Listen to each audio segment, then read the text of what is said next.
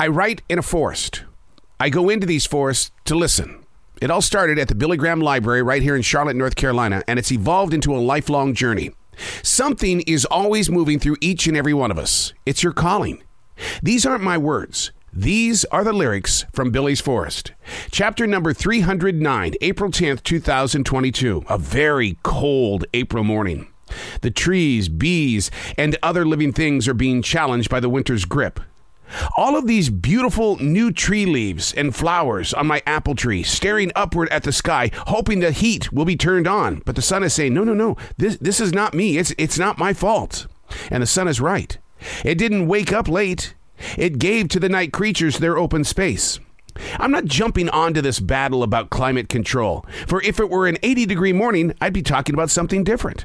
The weather is just as lost as the human trying to find their way. The good news is, we aren't like the insects that can't survive on such mornings. There is beauty in any and all days, but are we listening to the temperature of the atmosphere?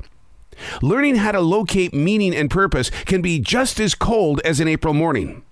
The body gets used to a certain level of heat. Then from out of nowhere, we wake up, and it's a very cold morning. Interesting that I would bring this up today because here in the Carolinas on this particular date, which is September 28th, 2022, so several months have gone by since I pinned this out, we are at 47 degrees right here at the end of September with Hurricane Ian off the coast of Florida. Within a matter of 48 hours, the atmosphere inside this place that I presently stand is going to be attacked brutally by that weather. It won't be a hurricane, it'll be a tropical storm by that time. But they're saying all of this is going to be taking place. And the thing is that we do allow the atmosphere around us to control what we're doing. And yet, we have been told our entire life, if you can't control the situation, let it go. Walk away.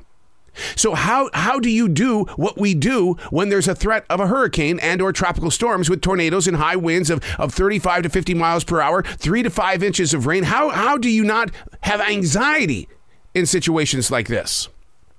You prepare. It's the same thing in life. When you've got moments where you know that you're going to be in question, prepare. Don't try to find the answer before you get there. Just prepare your mind, body, and soul. I do things like write, or I'll take long transition walks. And on those transition walks, I think about what is your intention today? What is your goal? If you could achieve something that you have control over, what would you like to do? What is the intention?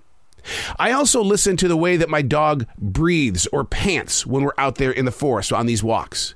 It's a rhythm. It's a natural song. It's learning to put your mind in other places other than fear, shame, doubt, worry, anxiety. When I do that, in reality, it is a form of meditation. It's something that I learned with Nidra, that you can have your eyes wide open and still go into a moment of meditation, getting your breathing under control.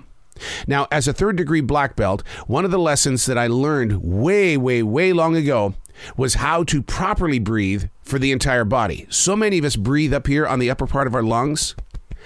No, your whole body needs the air. Your danjin is right above your pelvic bone. You need to fill up the danjin and then slowly release it to allow your body to have that moment of, I'm in control. I'm in control. April 10th, 2022, a very cold April morning. The trees, bees, and other living things are being challenged by winter's grip. How do you move beyond the temperature of the atmosphere? Breathe. I'm Arrow. These aren't my words. These are the lyrics from Billy's Forest.